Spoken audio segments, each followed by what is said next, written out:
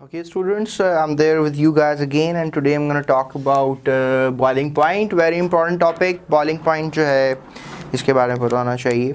और boiling point जो है क्या होता है आज का लेक्चर का हिस्सा रहेगा, और हम जानेंगे कि सॉलिड, लिक्विड्स और लिक्विड्स में बॉइलिंग पॉइंट्स क्या होते हैं। याद रखिएगा स्टूडेंट्स, जब कभी भी कोई लिक्विड गैस में टर्न होता है, अगर उस लिक्विड का वेपर प्रेशर एटमॉस्फेरिक प्रेशर के बराबर हो जाता है तो वो लिक्विड जो है वो बॉयल कर रहा है।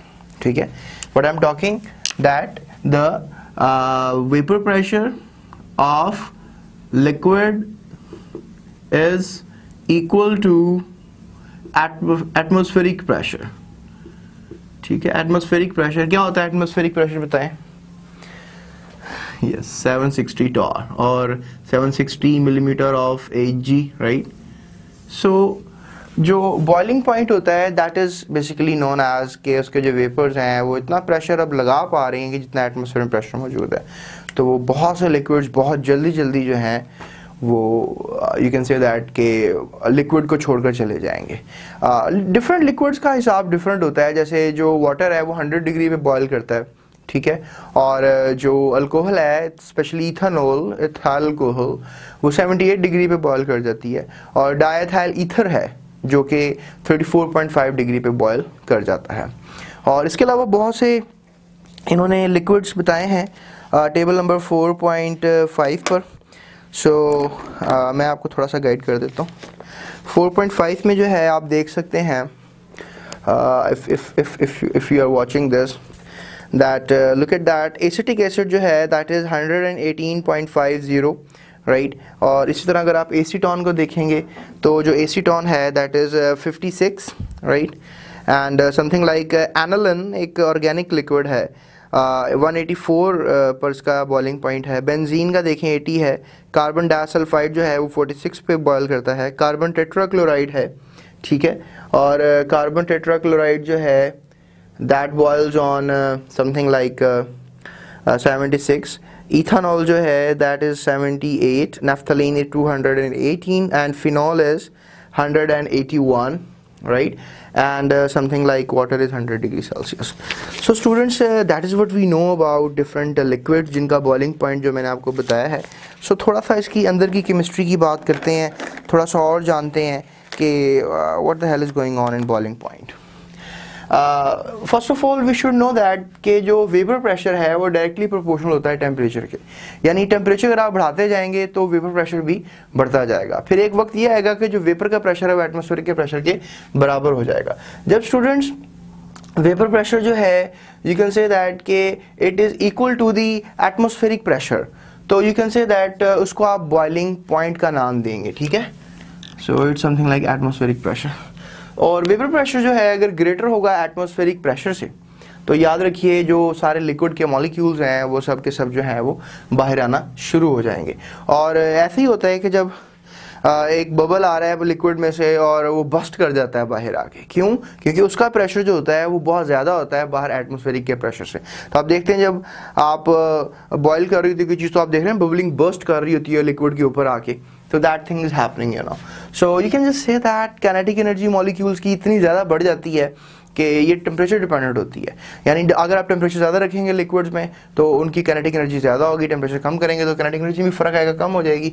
और याद रखिएगा टेम्परेचर रिक्वायर क्यों होता है? क्योंकि आपने IMF को डिफीट करना होता है। जैसे एक लिक्विड है वाटर मॉलिक्यूल, उसमें हाइड्रोजन बॉन्डिंग है, तो यू नो उसमें आप इजीली जो है 100 डिग्री पे अटेन करें टेम्परेचर को और बॉइलिंग पॉइंट ले आएंगे। लेकिन अल्कोहल में IMF वीक होती है, ठीक है ना। अल्कोहल में जो है इंटरमोलिकुलर फोर्स जो है वो वीक है, वंडरबॉल फोर्सेस वीक हैं, जिस वजह से वो 100 डिग्री की बजाय 78 डिग्री पे 760 टॉर प्रेशर मेंटेन कर लेता है। याद रखिएगा एटमॉस्फेरिक प्रेशर 760 टॉर है, और 760 टॉर जो है वेपर को प्रेशर अटेन करना पड़ेगा कि वो बॉयल करे। मैं आगे जाके चैप्टर में आपको अगले टॉपिक में अगले लेक्चर में बताऊंगा कि क्या बॉइलिंग पॉइंट्स को चेंज किया जा सकता है with respect to atmospheric pressure. ये मैं आपको नेक्स्ट लेक्चर में इंशाल्लाह गाइड करूंगा। तो अब what we can just study over here कि अगर फॉर एग्जांपल आप 1 मोल मॉलिक्यूल्स को वेपर बना रहे हैं, कितने मॉलिक्यूल्स को? 1 मोल मॉलिक्यूल्स को वेपर में कन्वर्ट कर रहे हैं, तो स्टूडेंट्स इसको कहते हैं molar heat of vaporisation. The amount of heat required to vaporise 1 mole of a liquid at its boiling point is called the molar heat of vaporisation. यानी बॉइलिंग पॉइंट के ऊपर आपने 1 मोल लिक्विड को वेपर में convert कर दिया। पानी के लिए कम से कम 40.6 किलो जूल पर मोल एनर्जी रिक्वायर्ड होती है, यानी इतनी एनर्जी अप्लाई करेंगे तो 1 मोल वाटर मॉलिक्यूल जो है वो वेपर में कन्वर्ट हो जाएंगे। ये ग्राफ उन्होंने एक शो किया है, उसमें आपको पता होना चाहिए कि जो 0 डिग्री पे जो है, लेट्स से ये 0 डिग्री है, 0 डिग्री पे जो let's say that diethyl ether की मैं आपसे बात कर रहा हूँ, ठीक है, डायथाइल ईथर